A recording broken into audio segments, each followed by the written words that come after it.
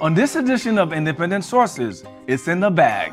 Continued controversy over a new bill that levies a fee on shoppers who use plastic and paper bags. And going for gold. The effort to recognize a legendary platoon of Puerto Rican soldiers from World War I finally bears fruit. The details coming up.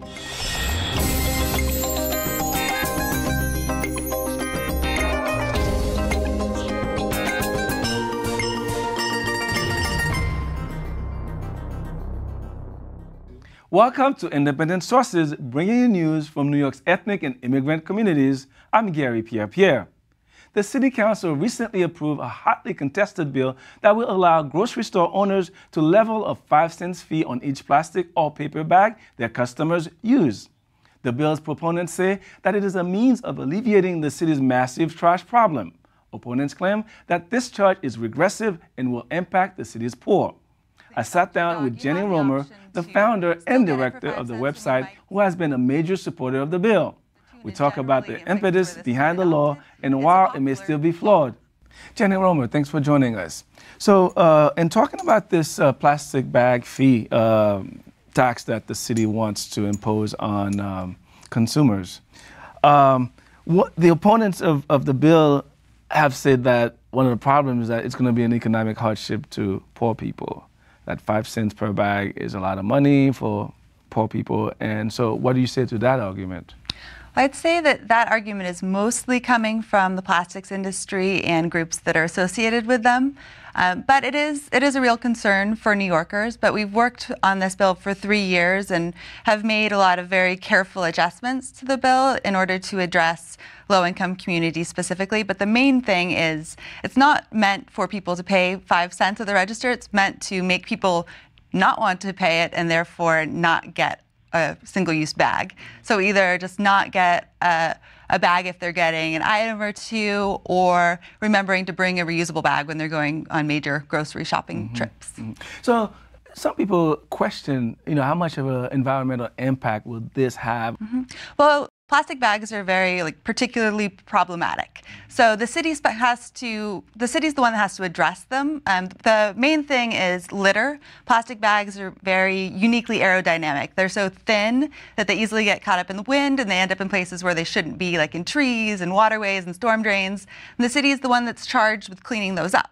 And they also are bad for recycling generally, because the plastic bags that are in the waste stream, in the recycling stream, clog the machinery. So the city has to, or the city's recycler Sims has to shut down the line and clean out the plastic bag film from the machine gears. So it's something that costs the city money. It's not just that it doesn't look good, but that it depends on, a lot of people have different motivations. But what about the argument where they question the environmental impact, whether this is really helping the environment? Right.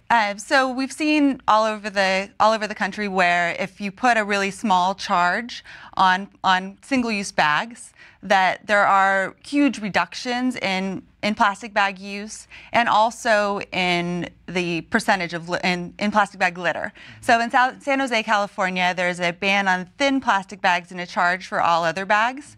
And there we saw a reduction of 59% in plastic bag litter on the streets and 89% in storm drains within the first year. So part of the argument then for you is not so much as an environmental issue, it's just like it costs municipalities money to clean these things up? Right, that's a big part of it, and it's because people don't really think when they're at the register about whether they want a bag or not, or whether they need one. It's just an automatic thing where the cashier gives you a bag, even if you are just getting a bottle of soda or a bag of chips or something at a bodega. There's just no thought to whether you get it, and people don't see it as having a value. And some people litter it, other people, if they dispose of it properly, it's so thin, it blows away. And so it's something that you can address. We've seen that you can address it pretty easily by just putting a charge on it. In Washington, D.C., they saw an immediate 60% reduction, and we saw that people felt generally good about it. Like, people either felt good about it or were neutral. And we saw that across, in Washington, D.C., they did a study, and we saw it across all race groups, because that was one of the things they specifically looked at in D.C. was whose behavior does this change? And we saw that it changed across all race and economic groups. And so with New York's bill, there is going to be a similar study to look at what impacts does this really have on consumer behavior after a couple of years. And also, just to specifically address the argument that this would disproportionately affect low-income people, New York City Council members made sure to include outreach and education specifically to low-income communities within 200% of the federal poverty line, to do reusable bag giveaways, because I have a lot of reusable bags. Whenever I go to an event, there's a reusable bag, and maybe a water bottle that I get for free. But the people that really don't already have reusable bags, getting bags into their hands is something the city is going to working on. Life. I'm sorry. Go ahead. Go ahead. Real life example. Most people in the boroughs outside of Manhattan, even in Manhattan, upper Manhattan, you go to your local bodega. As a matter of routine for small things, and they give you a bag there. And the argument is, am I going to drag a reusable bag to the corner bodega just because I'm going to save 5 cents? And how do you address that reality? Well, I think the bigger reductions that we've seen in other places with just the corner stores, we don't call them bodegas other places we've seen, but the corner store type of places in other cities is that people just don't get a bag when they're getting an item or two. Like if you're going to eat what you're buying at the bodega soon, you don't get a bag, or you don't necessarily have to always carry around what people consider a reusable bag. It could be a backpack, or a lot of women like myself carry around rather large purses that you can put something in. But there are also a variety of reusable bags that if people are getting more than a thing or two that they can bring with them. But this bill is looking to change consumer behavior. It's looking to change that dynamic of at the cash register from just getting that bag that you're maybe going to throw away as soon as you leave the store, versus having the cashier ask you, do you want to buy a bag for that? And when people are presented with that, do you want to pay 5 cents for a bag that you're going to use for 2 seconds?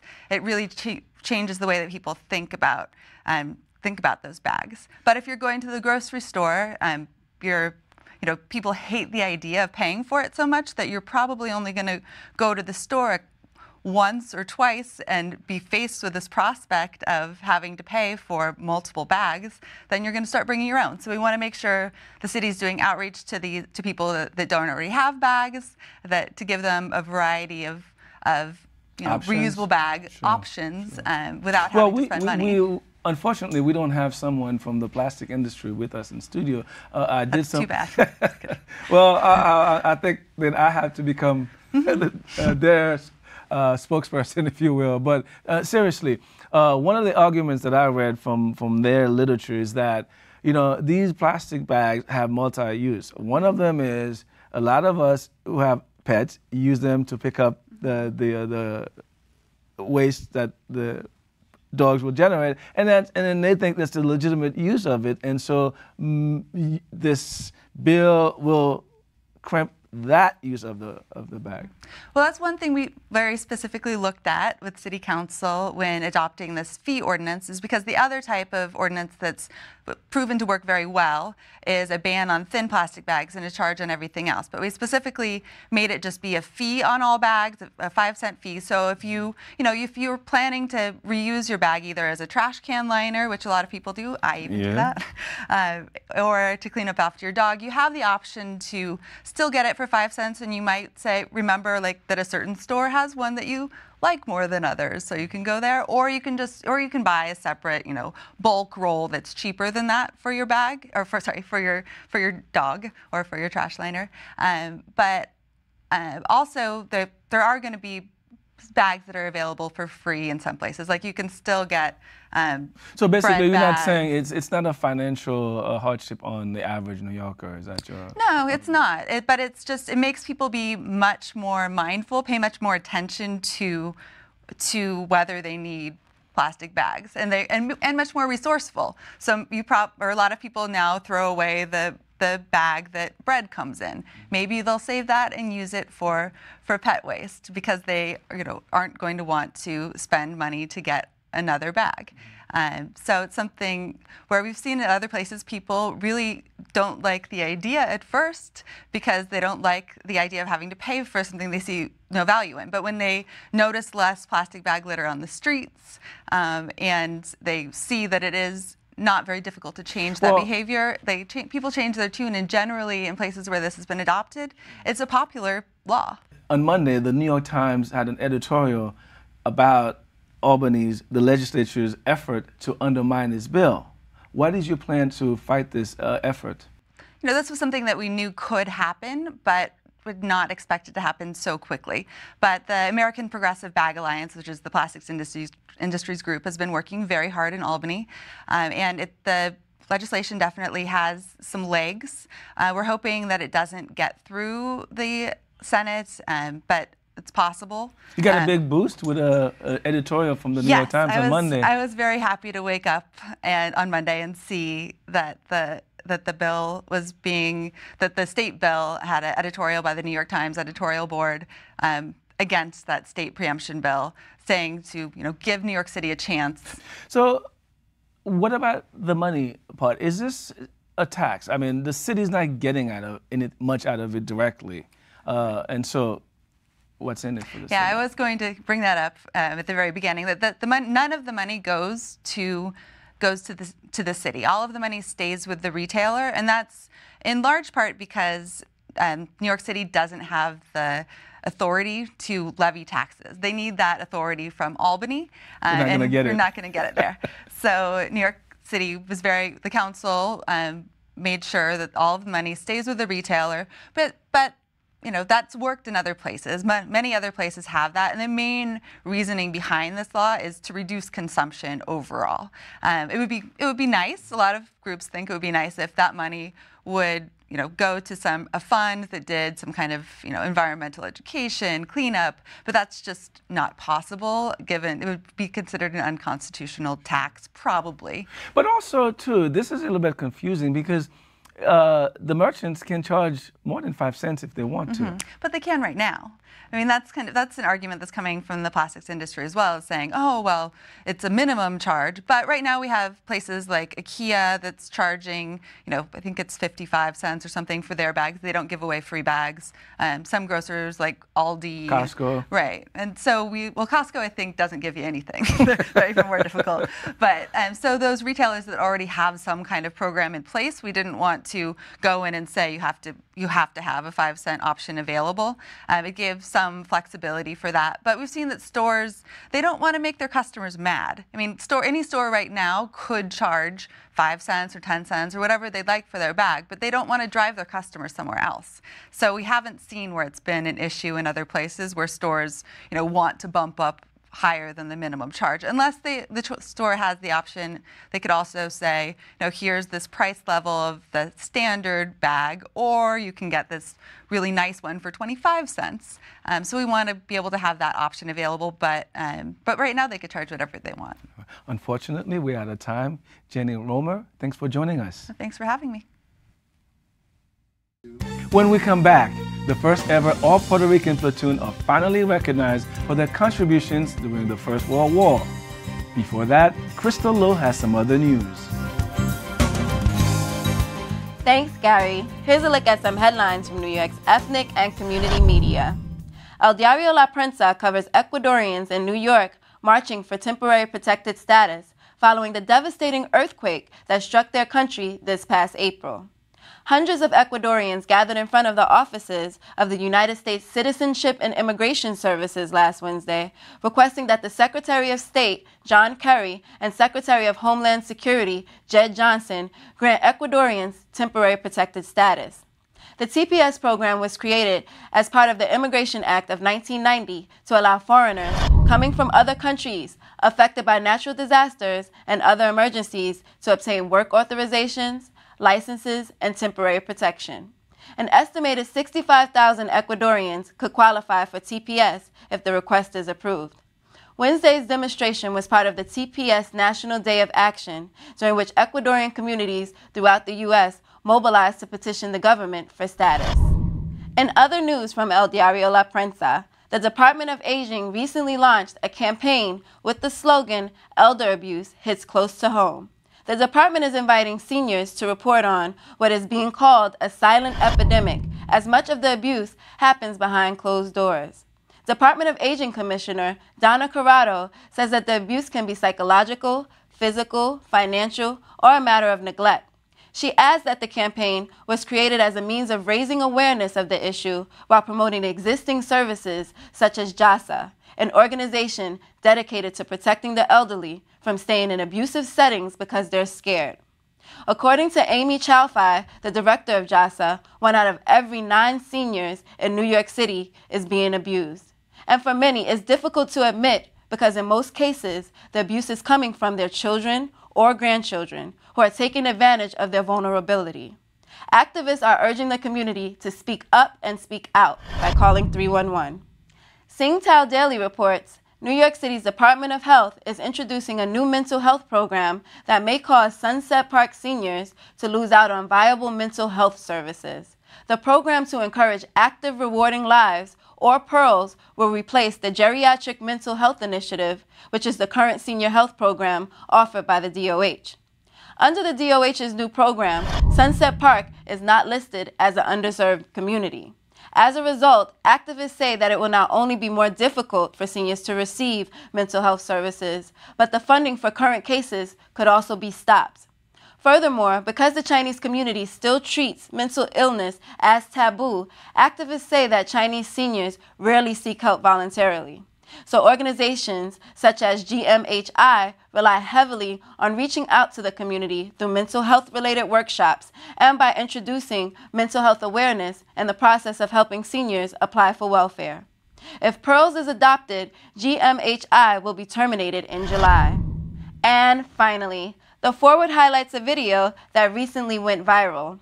The clip features 2 Orthodox high school girls rapping and beatboxing about their future daughter's marriage prospects. Given the modesty rules that generally ban Orthodox women from singing in front of men, the video was disturbing to some while a delightfully unusual sight to others, mainly because the team's rhymes were surprisingly good. According to a brief summary provided on Genius.com, the girls were singing about Dor Yesharim, an Orthodox genetic testing service that allows potential couples to check their risks for genetic diseases. Although Chaim Brown, the marketing director for Dor Yesharim, says that the non-for-profit is disturbed by the video, the anonymous girls in the video actually reached out to Dor Yesharim, stating that a friend put the rap online without their permission. Those were just a few headlines from the city's ethnic and community media. Independent sources will be right back. We are here today to honor the 65th Infantry Regiment of the U.S. Army.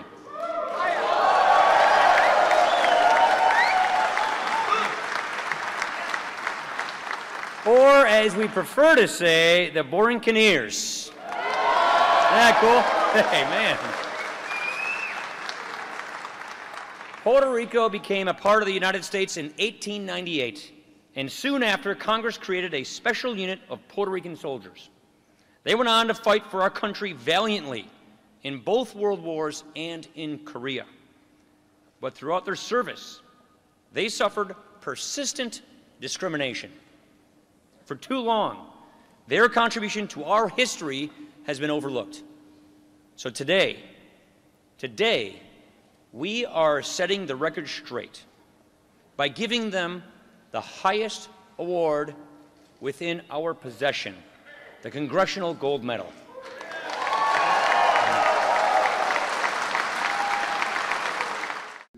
Thanks for staying tuned. We as journalists rarely get the chance to revisit stories, and when we do, things are sadly no better than the first time we covered them. But there's always an occasion when something good does emerge after we've covered a piece. It was around this time last year that we covered the story of filmmaker Noemi Figueroa, who directed and produced a film in an effort to get recognition for the 65th Regiment, the all-Puerto Rican platoon from World War I. Since then, her efforts have borne fruit, and the regiment received the U.S. Congressional Gold Medal on April 13th of this year. Zafis Lebrun talked to Figueroa about what it means for her to have been involved in getting what some argue is long overdue recognition for these men. Noemi, thank you so much for being in studio today. Thank you for having me. Awesome. So a year ago around this time, we talked to you about your film, The Rican, and lots of big things have happened since we talked to you the last time. You know, the gold medal has been awarded a couple of months ago. Congressional gold medal Mm-hmm. has been awarded. What are your feelings about this? I mean, your film was in no small part helped contribute to this. Well, I do have to say that it was a large grassroots movement that covered many states and many organizations. And I was not the one that initiated the Congressional Gold Medal campaign, but I would like to think that the film really had an impact, which is amazing when you think that film can have an impact like that.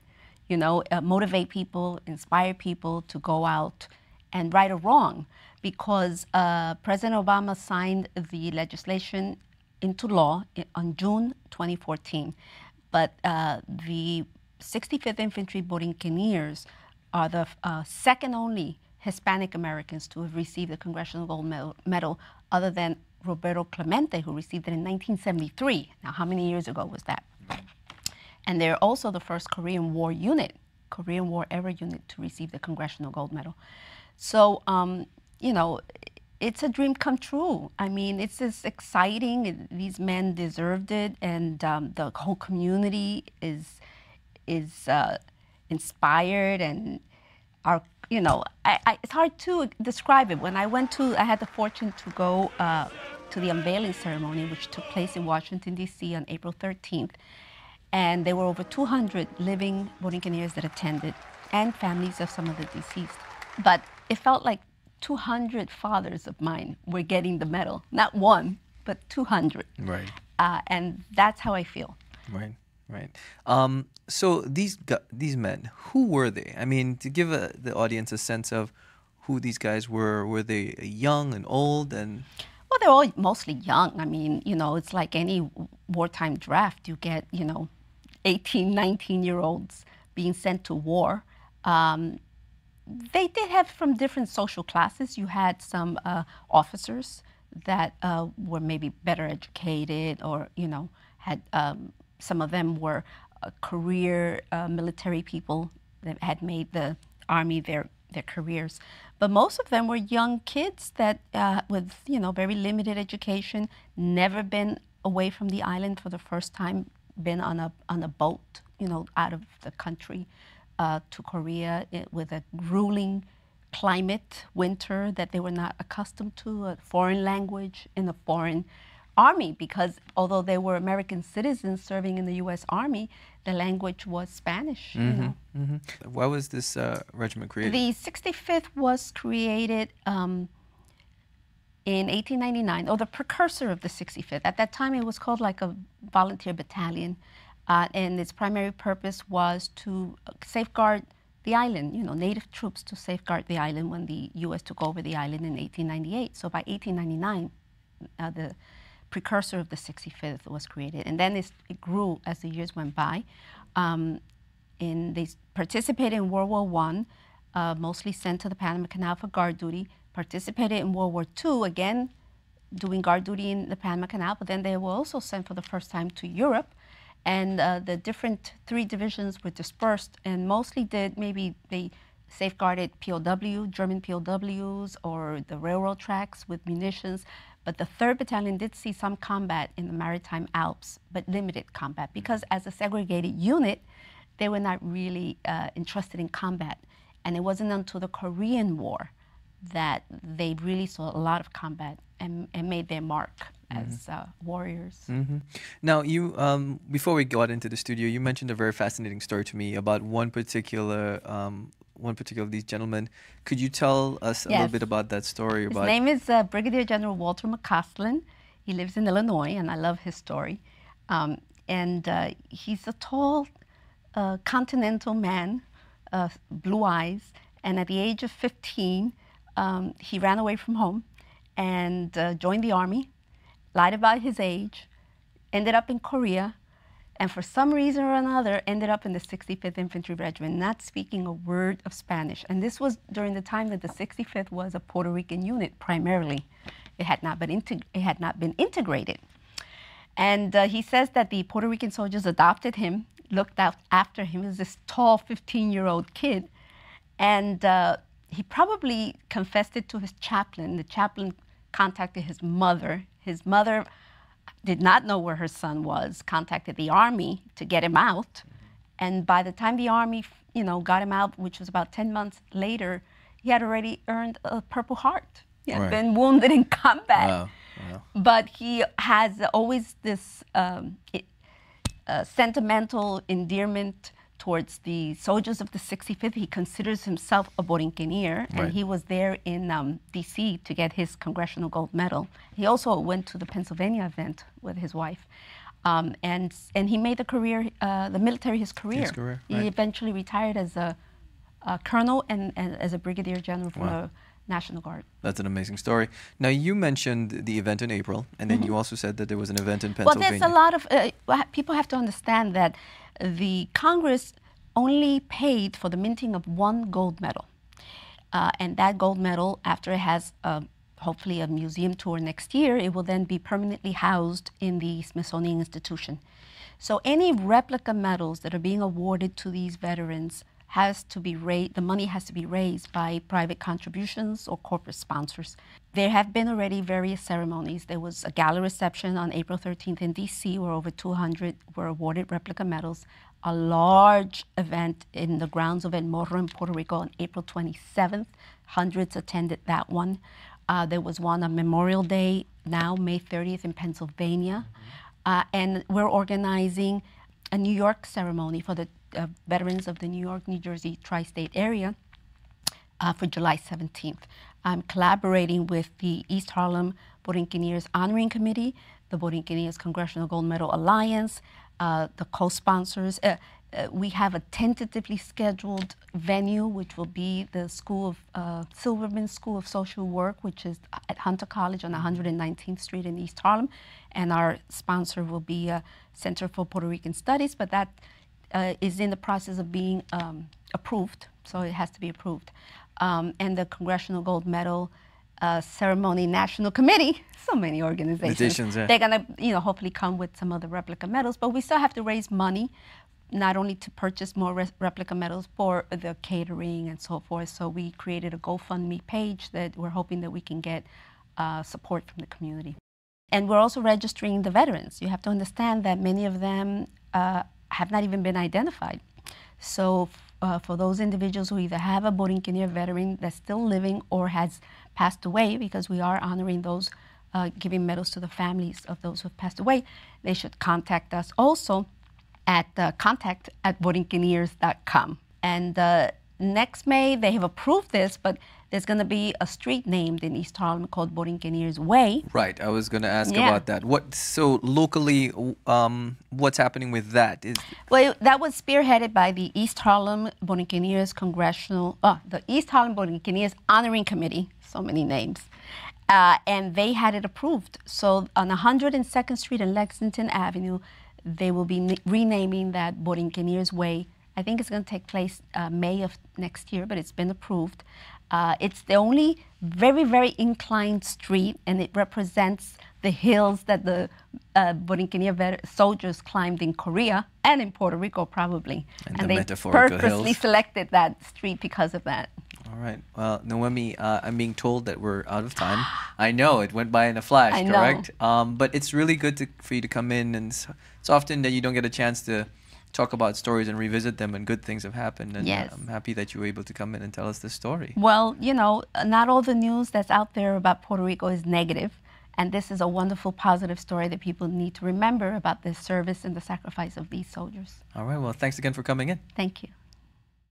You can learn more about the 65th Regiment and Figueroa's film by visiting the website, theborinqueniers.com. That's our show this week. Thanks for staying tuned. Till next time, be independent-minded.